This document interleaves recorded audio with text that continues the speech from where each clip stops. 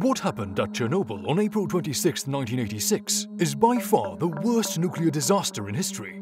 It all happened during routine maintenance at Lenin Nuclear Power Station. The workers wanted to use the downtime to test if they could be able to cool the reactor during power outages.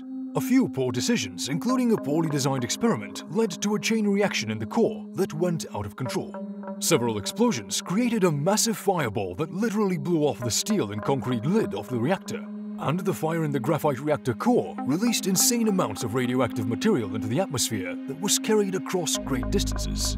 On April 27, 1986, the evacuation began.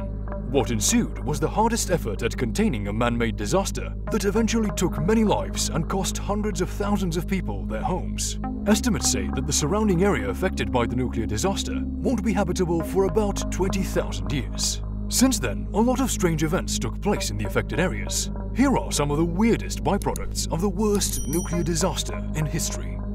A brand new Ferris wheel opened early. This one may not be a byproduct of radiation, but a reaction of the government to the disaster itself. The amusement park in Pripyat, where the nuclear power plant was located, was scheduled to open on May 1, 1986, exactly 5 days after the nuclear incident. According to some reports, the Ferris wheel at the amusement park was opened early on April 27th to keep residents calm as they reel from the trauma and prepare for the evacuation. Between 100,000 and 200,000 pregnancies were terminated due to radiophobia. The fear of radiation, or radiophobia, led medical professionals in Western Europe to advise between 100,000 and 200,000 women to terminate their pregnancies. Right after the disaster, everyone believed that children would be born with health issues in areas where radiation spread, which was false. The World Health Organization concluded that the radiation doses were not enough to cause any health issues. Creepy dolls arranged on abandoned beds and windowsills.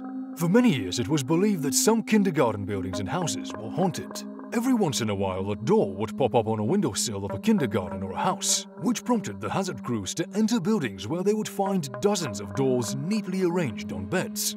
However, it is believed that the dolls were probably arranged by so-called disaster tourists, who organized secret photo shoots within the exclusion zone. Living in the exclusion zone is illegal. Though the water and soil are contaminated in the exclusion zone, some people still live there. Not long after the disaster, hundreds of locals returned to their villages, ignoring the safety warnings. These so-called self-settlers adjusted to the quiet life in the exclusion zone and have been living there for years. Most of them are women in their 70s and 80s, whom people call the Chernobyl babushkas. There are new breeds of dogs.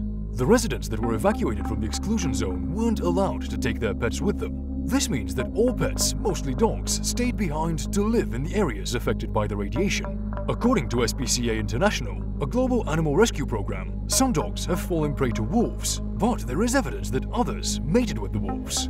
Most dogs that live there now are larger than the average dog, and they resemble wolves.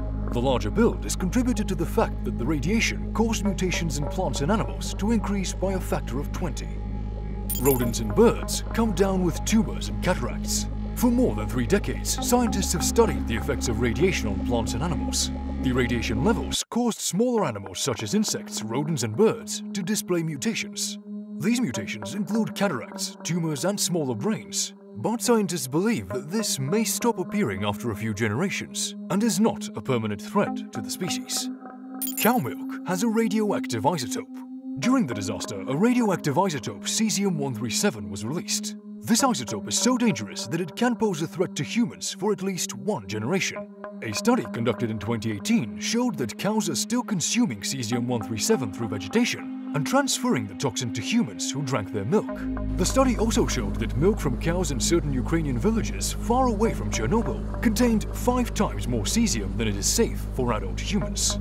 Nowadays, there are trained guides who take tourists into the exclusion zone and share stories about important places. There is no risk of contamination as long as you follow the guide. So, would you dare to visit Chernobyl if you had the chance? If yes, let us know in the comment section below.